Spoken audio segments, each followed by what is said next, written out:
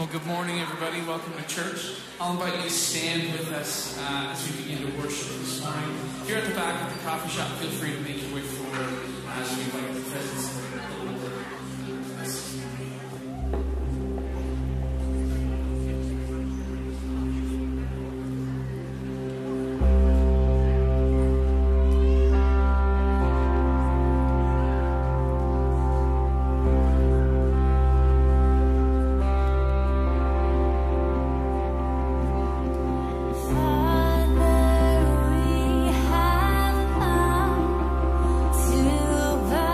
Down.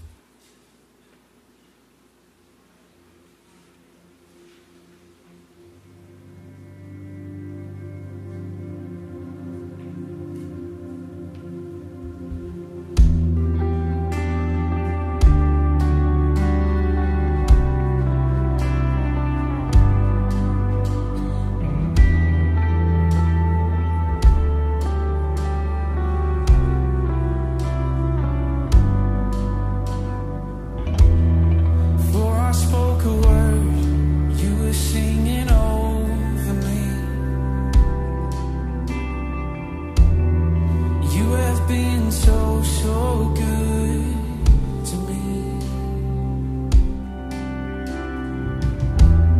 Before I took a breath, you breathed your life in me. You have been so, so kind to me. And oh, the overwhelming, never-ending, reckless love of God. And oh, it chases me down and fights till I'm found, leaves the 99. Oh, I couldn't earn it, and I don't deserve it. Still, you give yourself away. And oh, the overwhelming, never-ending, reckless love of God.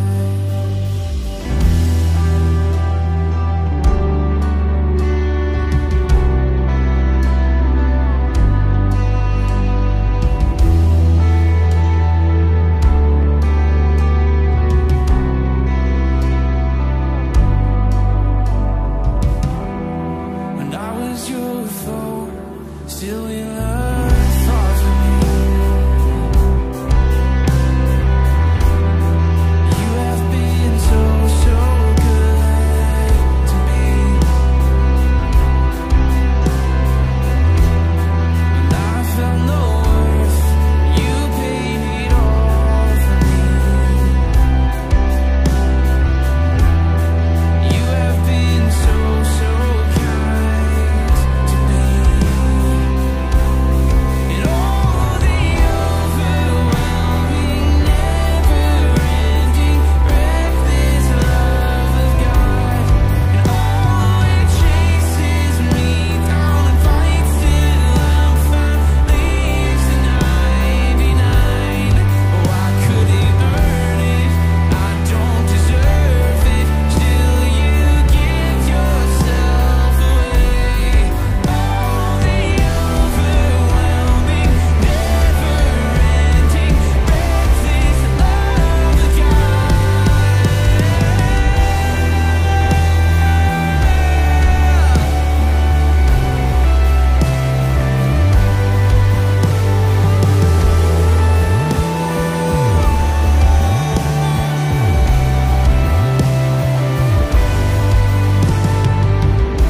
There's no shadow you won't light up, mountain you won't climb up, coming after me. There's no wall you won't kick down, lie you won't tear down, coming after me. There's no shadow you won't light up, mountain you won't climb up, coming after me. There's no wall you won't kick down, lie you won't tear down, coming after me. There's no shadow you won't light up, mountain you won't climb up, coming after me. There's no wall you won't kick down, lie you won't tear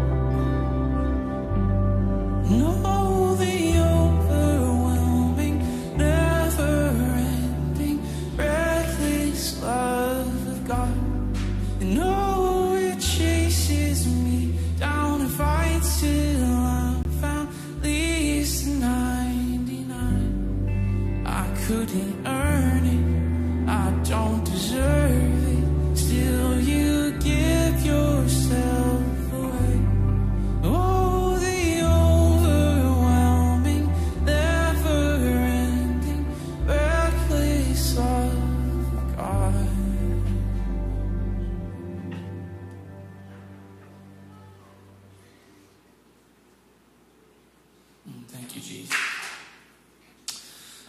Before we sing this next song, I just wanted to share something. Last weekend, me and a bunch of the worship leaders and some of the team here went up to the Shuswap, to this cabin, for a songwriting retreat. And the goal was just to spend a couple days to connect with God and connect with each other and ask the Lord, what do you have for us? And what do you want us to give to our congregation? What do we want us to sing? How do you want us to praise you better? And we were praying and thinking and sitting by the water, and it was such a great time. And I was thinking ahead on the Saturday morning, in a couple weeks, there's this big youth conference happening here in Kelowna with a few other churches kind of around BC. And I was remembering back when I was a youth student. And there's these moments where you're like, everyone around you is talking about God and how powerful Jesus is. And when you're a kid, sometimes you don't really understand that. Sometimes as an adult, I don't even really understand that. But there was this one moment where I surrendered myself to Jesus. And this profound wave of emotion, the Holy Spirit just hit me like a truck. And I remember that feeling like it was yesterday. And since then, I've always tried to get that feeling back. And I've asked for the Spirit, hit me again, because it was just so amazing.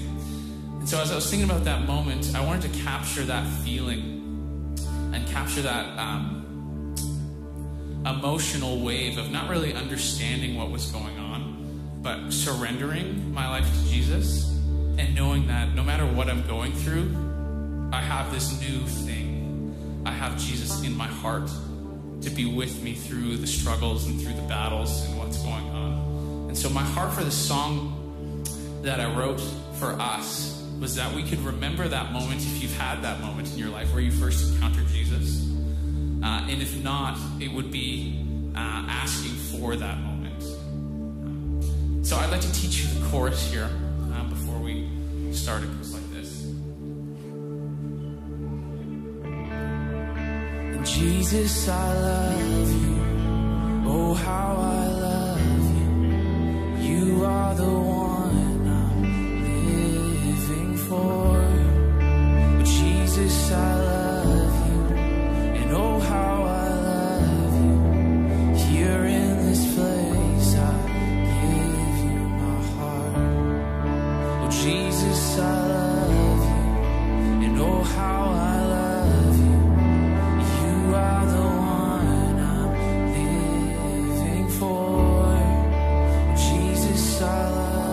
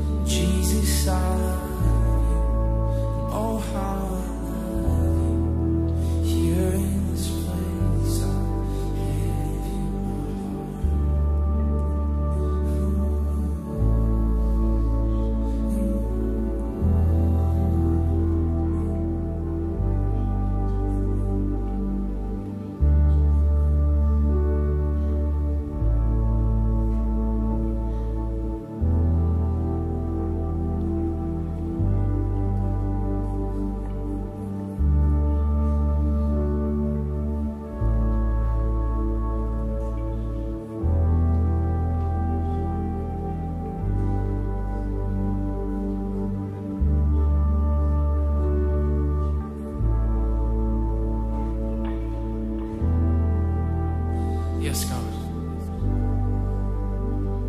We thank you for your Holy Spirit. He's so presently here with us.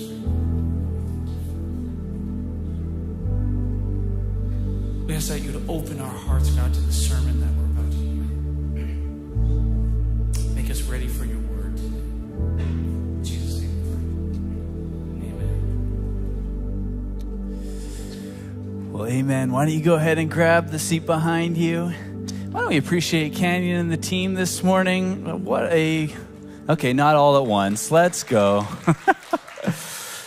What a cool thing it is that we have a community that is writing songs from our community, for our community, songs that come out of personal experiences that can then become part of meaningful personal experiences for those in our midst. If you have kids this morning, they can be dismissed off to Treehouse Kids. If you need help figuring out where to send your kids, Morgan and her team up in Treehouse Kids would love to point you in the right direction and get you sorted out. Well, hey, my name's Ryan. I get to be part-time here on. I get to be here at the house, part-time, on staff, and on behalf of the rest of the team, we are so excited to have you this morning. Glad that we could be a part of your beautiful Sunday, sunny morning. Did anyone get outside yesterday? I feel like we got to lighten it up. Yeah, at least a few of us. Well, hey, I rented a what's it called? A rototiller. Thank you. That's what it is. I'm not great with machines or mechanical things. A rototiller. And dug up part of my yard. And I showed up to Sunbelt Rentals and said, hey, I need to just dig up a few things. And I swear the guy upsold me. I was looking for the mini thing. And I loaded up into my truck, this 500-pound monster, and wrestled it around my backyard all day. And all that to say, I loved the sun, but my body is feeling a little worse for wear this morning. I am getting older. If this is your first time here, we hope more than anything that you feel welcome to come as you are, body sores and pains and all, with your life as it is, that you don't have to clean anything up to come before Jesus or be a part of our community. But we really hope that you don't stay as you are, that you might find relationships and community that changes the way that you live and do your life. And so if you have any questions about how to get involved in a community group, on a serve team, or any other ministry here at the church, I encourage you to stop by the info booth after the service, say hi to our team there, and they'd love to point you in the right direction. Or additionally, one of our pastors would just love and be honored to sit down, go for coffee with you, and answer any questions that you might have. Part of my role here at the church is just to kind of keep an eye on the bigger picture finance piece of what's going on. And if you live in the business world, you'll know that we just finished Q1, or the first quarter of the year. And so I wanted to give to you a quick little update about where the church is at. We just want to say thank you so much to those of you who call the house home and who have decided to participate in being generous in our community, believing in what God is doing in our midst. Just a few numbers on the screen for you. Going to start with the donations and total income is $159,087. Really, really encouraged by this number. Up 6% year over year. We're trending in the right direction. And hallelujah, praise God, thank you. Wanted you to know that is within just a few $1,000s of our budgeted amount for this year. And so thank you for giving regularly. I want to remind you that really makes a difference for us, the team, and our ability to keep doing ministry here. Yeah, you can see our expenses are around $180,000, really, again, close to where we expected them to be, made up of our staffing expenses, our general ministry expense, and then all of the operational things that keep the vans running and the lights on and all the boring stuff. And so we wanted to keep you in the loop, and I want to invite you this morning, like we've already mentioned, and like Pastor Chad mentioned last week, to just regular, faithful giving. We believe that generosity is something that the Bible calls us to, not just with our finances, but with our entire life, with our emotions, with our time, and with everything in between. And so, might God be calling you to participate in generosity in your world in this way? It really is an act of trust, a response to what Jesus is doing in your life, going, hey, what I have to give is actually what God has already given to me. And so going to leave that there. Lots of ways for you to participate, whether that be at the donation station at the back, cash, check, or credit or debit, online through our website, through e-transfer, and you can even give that Bitcoin that's about to double in the next year. Am I right? Okay. If you have any questions about finances, I want you to know that we want to be transparent. We really, really value and prioritize good stewardship and want to make sure that you feel assured that the places that your money goes is actually having an impact for the kingdom. All right, on a totally unrelated note, want to let you know about YG coming up, big youth conference. Canyon mentioned it just as he was introing this new song this morning. YG is a youth conference that the BC PAOC district puts on each year, and it's being hosted this year at Evangel Kelowna. There's already 800 youth signed up that are coming from all across BC to take part in this. And registration, early bird registration rather, closes this weekend. And so if you are of youth age, that's up to grade 12, want to encourage you to check this weekend out. If you want more information, I think Pastor Matt's going to be hanging out in the foyer after the service. But more than that, if you aren't of youth age, which I see at least a few faces here that look a little suspicious, want you to think about who in your world could you extend this invitation to or ask about it. You might remember that Pastor Chad's testimony actually very much began this way, that an older couple in his neighborhood noticed him and said, hey, what if we drag that kid out to our church? And so they did, and so he came, and he met Jesus because of his elderly neighbors who cared enough to take a chance and risk inviting him along. And so who might that person be in your life? It changed Pastor Chad's life, and inevitably has changed your life as well as you're sitting here, a part of our community in our church.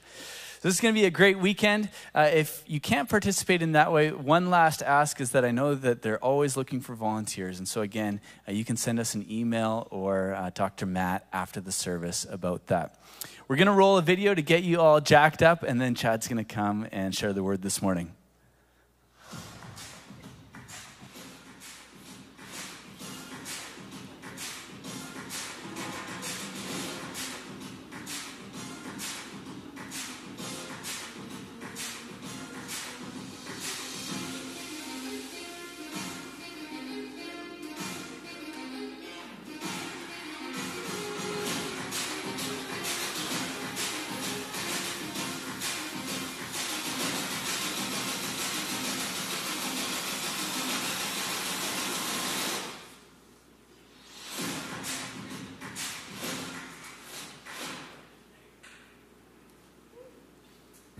Okay, well, that is a great event. We so appreciate the faithfulness, your generosity, allowing us to even have a youth ministry so we can take kids, teens to events like that. And it's exciting to see those things happen because they are life-changing moments for people. And a number of our pastors and team from the church here are going to be helping and supporting that ministry, and looking forward to it. It should be a great weekend. You may notice that there is a hot tub set up here today, and in case you're wondering, that's because Ryan overdid the rototiller, and in between services he's been taking a tub to kind of loosen up those muscles. And you can, if anybody needs to grab a hot tub after the service, it'll be open for about 10 minutes or so. We did have baptisms planned for today, and everybody who signed up for baptisms is actually getting baptized tonight. We usually let people say, what service do you want to get baptized at? And they all chose for tonight. And so that will be happening tonight. And those are always great moments in our church. It's one of the unique challenges or nuances maybe of being in a church that meets in 3 different services across a Sunday. And we don't always get to share all of those same experiences. But so glad that you're here with us today. Our new series is called Tipping Points, which describes a shift in momentum or a change in direction. The idea here is picture a heavy bookshelf that is balanced and sitting where it should. And if you push it forward and it gets to a certain point, you could maybe begin to let off the pressure, and it will want to just settle back to kind of where it needs to be.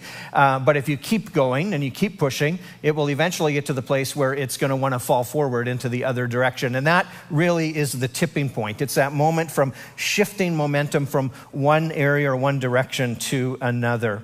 And our series on this idea of tipping points focuses on key events and characters that shifted the momentum and direction of Israel, of the early church, and still, to a large effect, they are still impacting and shifting our lives today as we continue to try to follow Jesus. We all have tipping points in our life story, key moments, significant experiences, changes that we've gone through that shape who we are and shape our life. Maybe moving out of the house for the first time, maybe getting out on your own, living on your own for the first time was a tipping point for you. Maybe graduating from university and starting out in what adults like to call the real world, on your own, and getting started with those kinds of things. Maybe buying your first new car, or buying your first house or condo and what that was like, or maybe meeting that person, that special someone, wondering, could they be the one? And then going through all of that process and all the butterflies and beginning a relationship and dating and maybe proposing and getting engaged and maybe getting married. And then there's kids and other things that come along. Maybe that's the tipping point for you and the shifting momentum place of your life. Maybe you haven't experienced all those things in life yet, but life is full of blessings and milestone moments that really change us and really make us who we are today. But not all tipping points are positive. And we know this, that some of us have been marked by some challenging and some difficult experiences in our story. Some of you have had a marriage fall apart and know the pain and the sorrow and the heartache and all that goes along with that. Maybe you've experienced a breakdown in a key family relationship. Maybe you're estranged from one of your kids, or there's just been some division in your family. Maybe you've lost your job, or maybe lost some money in an investment, or your business went belly up, went bankrupt. You had to close things down and you lost everything. Maybe it's a health scare or a bad diagnosis that you got that turned everything in your world upside down.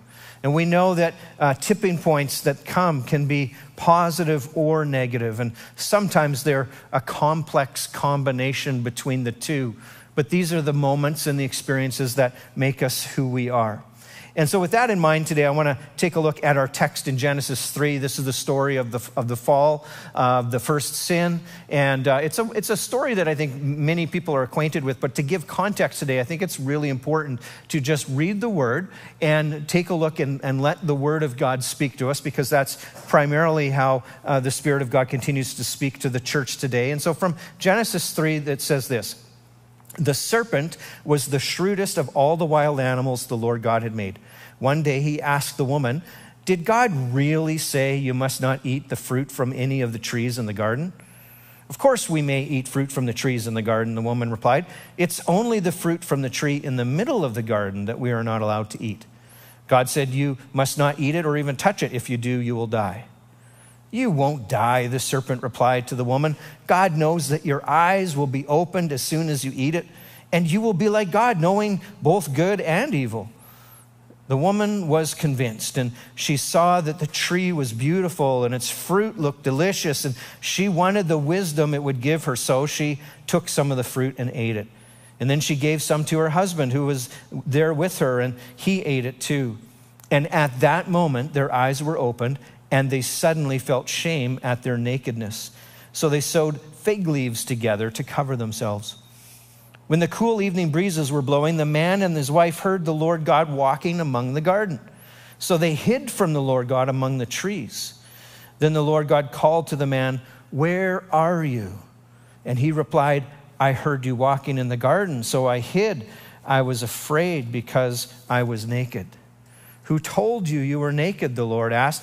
'Have you eaten from the tree whose fruit I commanded you not to eat?' And the man replied, 'It was the woman, and you gave me, and she gave me the fruit, and I ate it.' And the Lord asked the woman, 'What have you done?' The serpent deceived me, she replied, and that's why I ate. Now, the story goes on in Genesis 3 to bring about God's response to what's taken place. He announces some of the judgments and the consequences, some of the fallout of what has happened. And there's a lot of details in the story. It's possible to maybe get bogged down in some questions on the story. Like, did the serpent really speak in like a language that Adam and Eve were speaking and that he understood? Did God walk in the garden in like a human bodily form and just have this face-to-face conversation with Adam and Eve? What did that look like if he's really spirit? And there's lots of questions we can think of. And there's lots of really good answers. There's lots of good theological research and academia that has been done along those kinds of questions. They're not without merit. But for the context of what I want to talk about today and how this relates to the tipping points and the significant moments in our history of God's people, I want to look at the bigger overarching spiritual themes and the spiritual lessons that are contained within this story. And it starts with this idea that there's positive and negative tipping points. And so I want to start with the bad news first today, okay? And that is this idea, it's the negative. It's this question, what have you done? God comes to Adam and Eve and he says, what have you done? It's very important to remember that Adam and Eve represent all of humanity, and their actions in the garden impact all of us even today. Their sin breaks something in the cosmos. There's the balance of the cosmos is shifted, is broken in their actions and what they do. It's not just eating an apple. This is a tipping point because this is how sin enters into the human story. And this is why God asks that weighted question. What did you do? What have you done? And it comes with this level, this magnitude, the gravity of the situation. And this story contains some timeless truths in understanding the subtleties of temptation and the destructive power of sin in our lives. You see, the serpent personifies temptation, and he's described as crafty and shrewd. In fact, in the Hebrew, the word that is used is literally translated as cunning. The serpent is cunning, he's crafty, he's shrewd, he comes as a trickster. A number of years ago, Angela and I were enjoying a very fine lunch in the front window of a Home Depot eating our Harvey's hamburgers. And if you remember those days. And we were sitting there having this great lunch together on a nice Saturday. And maybe not unlike yesterday, but it was in the spring. It was like a beautiful time of year. And we noticed at the end of the counter, at the end of the bar that we were having our lunch at, was a raffle box, a free draw for a trip for two to Hawaii for a week. And we thought, well, we should fill that out. So we filled out the ballots and folded them over and tucked them into the ballot box and never thought much of it. And a few days later, we were quite surprised to get a call that we had won a free trip for two to Hawaii. And that was like, wow, this is pretty cool. This is amazing. And we looked forward to it all week. They had said, you got to come down and claim your prize in person. Saturday morning, 10 a.m., they gave us the address and the location. It was a marketing business downtown. And we thought, oh, this is so cool. And so we got up that morning, went downtown, found the address, went through the door, got into the kind of the lobby, the reception area, and we were quite startled to find there were a whole bunch of other couples there ready to claim their prize as well. And then something very strange happened.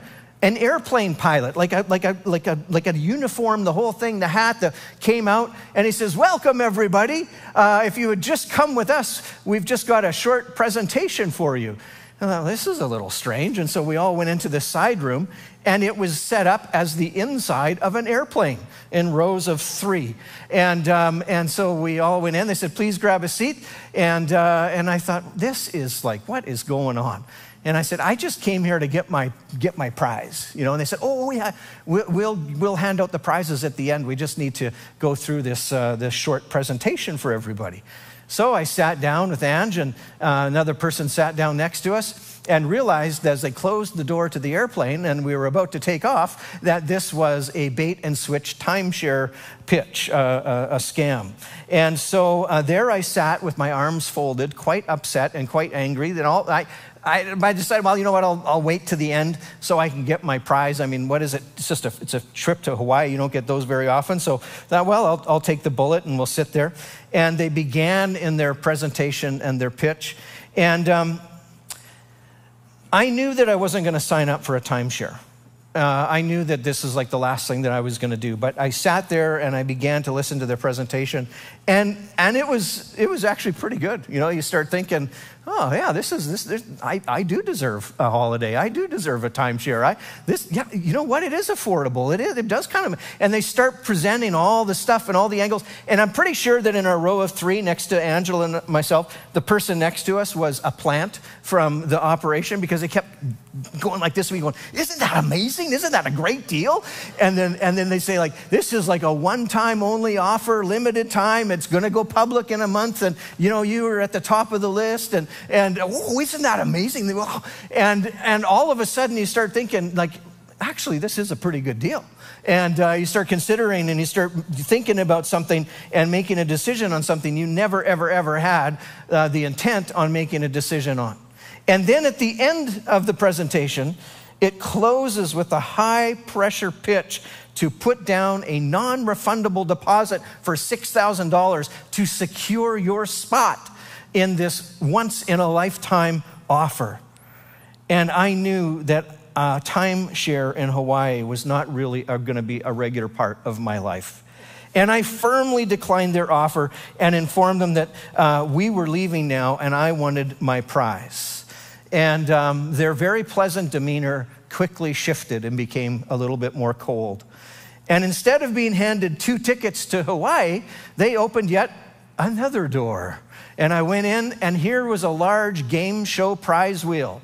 And on one of the slots, it said, trip for 2 to Hawaii. And there was a whole bunch of other things on it. And I discovered that the fine print was a chance to win a trip for 2 to Hawaii.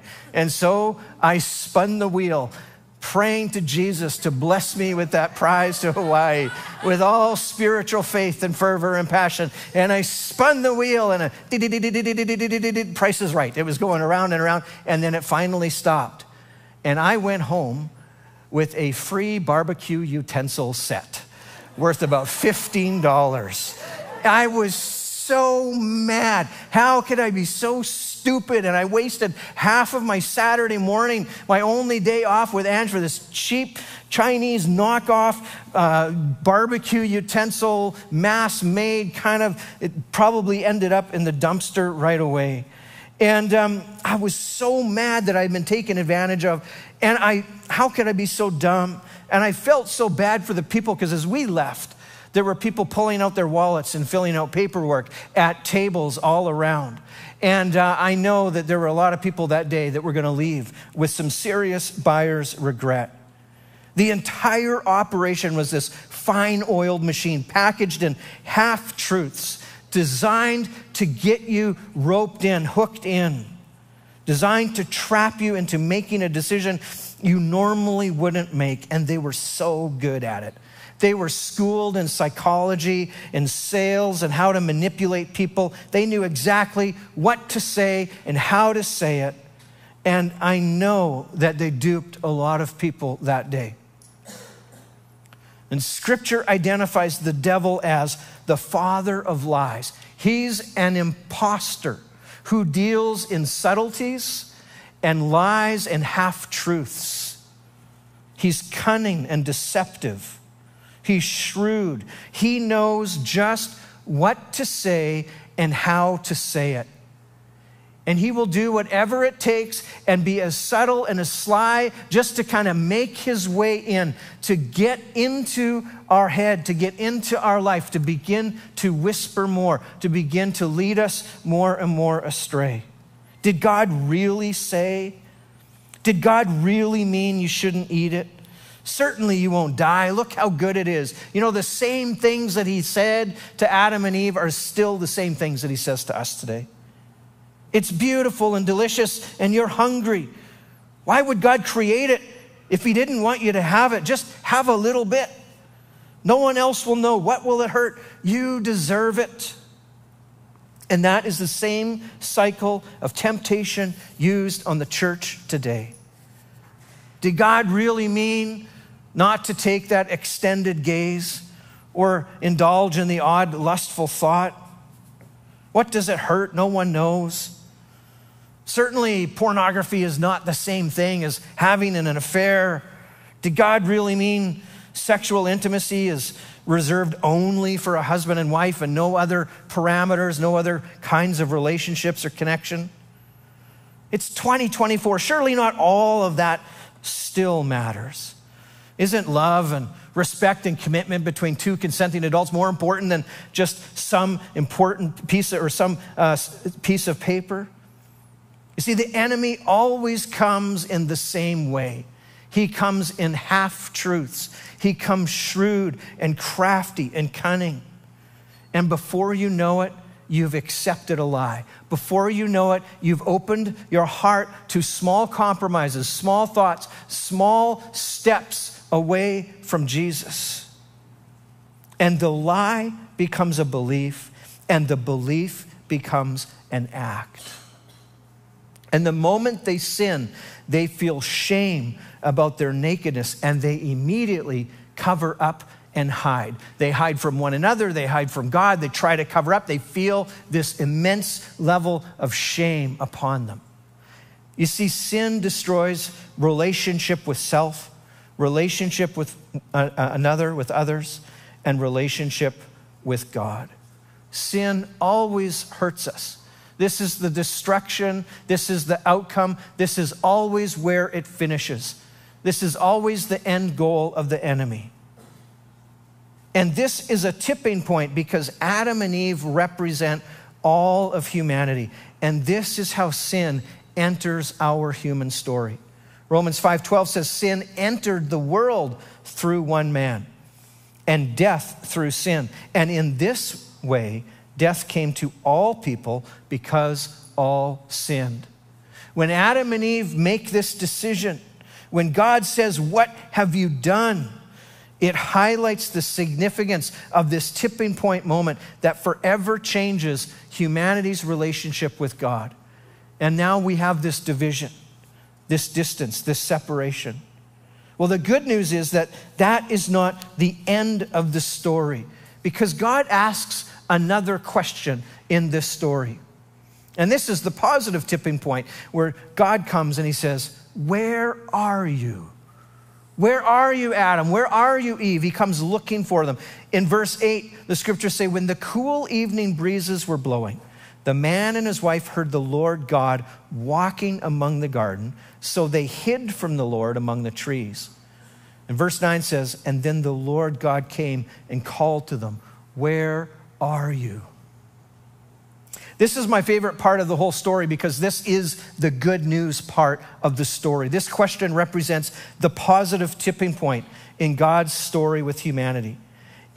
God doesn't shake his head in disappointment and disgust. God doesn't leave Adam and Eve where they are, hiding in their shame. He doesn't reject them. He comes looking for them. He wants to restore relationship. He wants to repair that which became broken. He wants to give back that which was stolen. Jesus came to bring abundant life. The enemy came to rob, steal, and destroy. God came to reconcile. He came calling, "Where are you?" There is great power and profound significance in those three words, "Where are you?" One of the commentators I read this week said this in one of his writings, one of his articles, and I thought it was worth sharing. Said this: the entire Bible can be summed up in God coming to us and asking the question, "Where are you?" That's the story of God in humanity. That's what God is doing. He's coming to us, and he's continually seeking us out, and he's continually asking, where are you? Come to me. Come out of hiding. Come out of your shame. Come to me. This is one of the hardest spiritual truths for us to learn, because it's so easy to believe God is disappointed and angry with us. It's so easy to believe I'm beyond God's reach. I've exhausted all of his grace. It's so easy to hide away in the bushes with nothing but our shame, believing God doesn't want us. Church, if you only hear one thing today, may it be the voice of the Good Shepherd standing in front of you, saying, where are you? Come to me. Let the power and significance of those 3 words rest heavily on your soul. God has not given up on you. Yes, sin has entered the world. Sin has entered the story of humanity. It wreaks havoc on our life. But the Lord doesn't leave us hiding in the bushes. God, looking for Adam and Eve in the garden, is a precursor to Jesus. In Luke 19:10, Jesus says this, the Son of Man came to seek and save the lost. That is the ministry and the mission of Jesus. He came to seek and save the lost. Jesus came to say to us, to call us out, where are you? He came looking for us. And you know, we see a common thread right from the very beginning of this encounter with creation. Right in the very beginning of the Bible, in Genesis 3, and what happens in how they fall away and they sin and they're duped by the devil and they give into their deception and they go their own way and they struggle in sin, and it creates division. And God comes and he says, let me restore you. Where are you? And he calls out to seek them. He calls out to set them free. And we see a common thread from that point in Scripture all the way through Scripture of God's redemption, of God calling us, of God providing a way out. And it finishes all the way with Jesus on the cross. And this detail and that part is not lost in this story. In Genesis 3, God spills the blood of an animal and makes clothing out of the skin to cover up Adam and Eve. He calls them out from behind the bushes that they're hiding from, and he covers them and he takes away their shame. Well, the covering of that first blood sacrifice in Genesis 3 is a foreshadow of Jesus on the cross. Jesus comes looking for us, and he calls us out of our sin and our shame. He doesn't give up on us. Instead, he takes away our sin. He covers us up in his forgiveness, that which was provided by his own blood shed on the cross. Jesus came to seek and save the lost, and he's calling each one of us.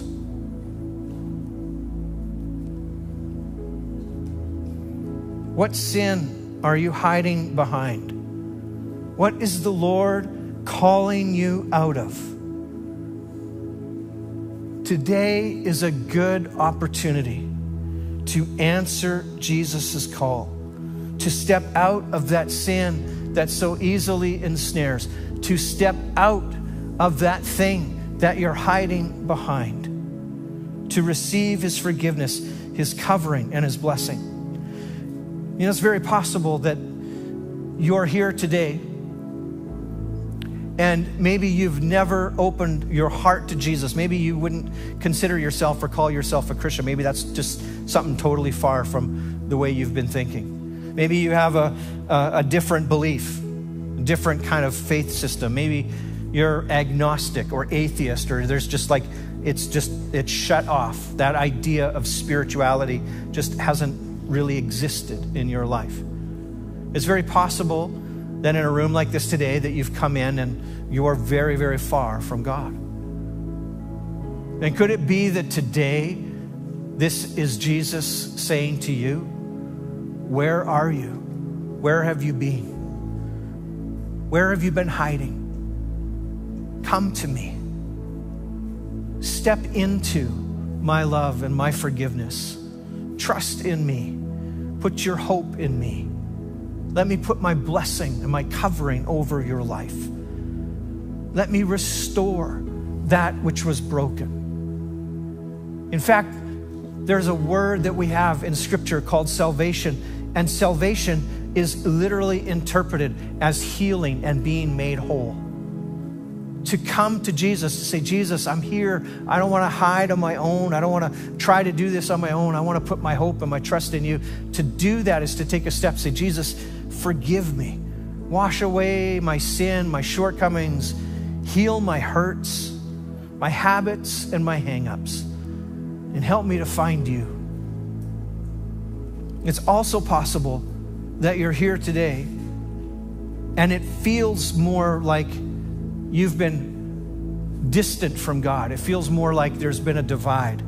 Something's been pushing you away from His presence, from the closeness of His voice, from fellowship with Him, from peace with Him. Maybe faith in Jesus has been a very big part of your life, a significant part of who you are, but you've been feeling like it's just been harder and harder to connect with Him. It might be because of distractions and focusing on other things. It might be because of entertaining sin and getting too welcome and too comfortable with a sin in your heart and in your life. Jesus is looking for you. Jesus is saying, where are you? Where have you been? Come to me. Come out from your hiding. Come out from that thing that has been blocking connection with me. Let me forgive you. Let me cover you. Let me give you grace and mercy and set you free.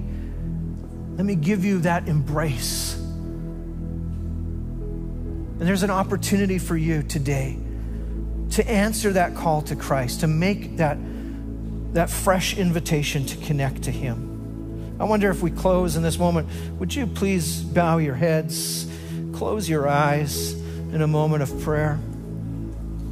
This morning in our first service, we had a young man who came up after the service. And he said, I've only been in church twice,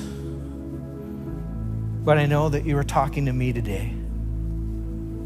And I was able to lead him in a prayer at the end of the service, open his heart to Jesus for the very first time.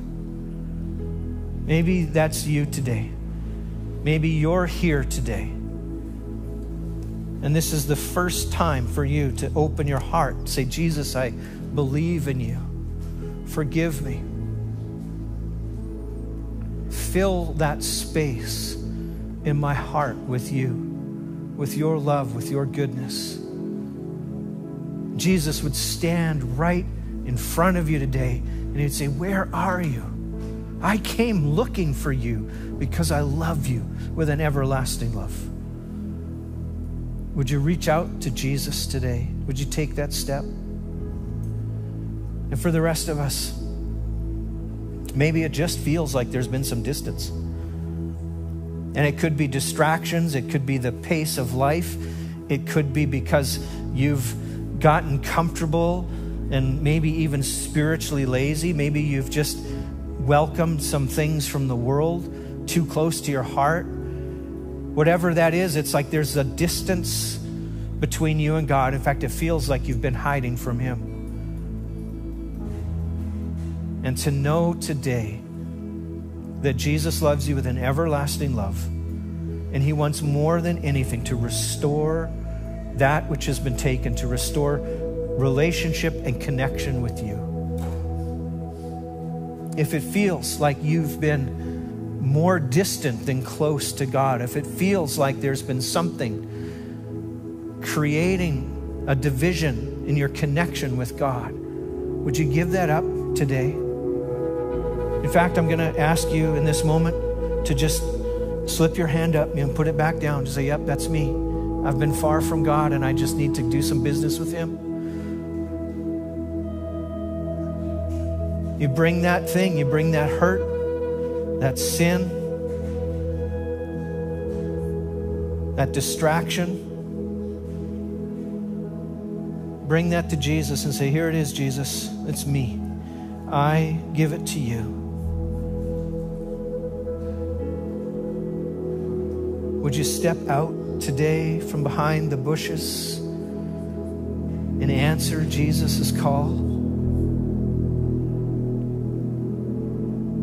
He is full of love and grace and mercy for you. And Jesus, we pray for those today, those that are here in this room. This is a sacred moment. And Jesus, we pray for those that may be here today and they've never made that declaration of faith in you. May they make that today, to open their heart to you. And I pray for those that would say it's been difficult. I feel a distance. I feel a disconnect with you. Jesus, would you restore them? Would you forgive them? Would you empower them? Place your presence and your love and your grace on their life. And whatever that sin, whatever that disconnect is, would you just take it away? Lord, would you bring your forgiveness as white as snow? Would you set us free so that we can grab your hand and step out from behind those things we've been hiding and come to you? In Jesus' name, amen. One of the things that we often do as we close is have a time to kind of sing together, do a song as a little bit of a response, kind of seal some of the themes. And the team's prepared a great song, which is really a prayer response to Jesus, and follows some of these themes today. And so as we close in the final minute together, I invite you, why don't you stand if you're able to, stretch your legs. You've been sitting for a while. Appreciate you for listening this morning. And why don't we focus in and prayer, make this a song of prayer from our heart. This is an opportunity for you to reconnect with Jesus in this moment. So take that step, and we'll close in just a minute.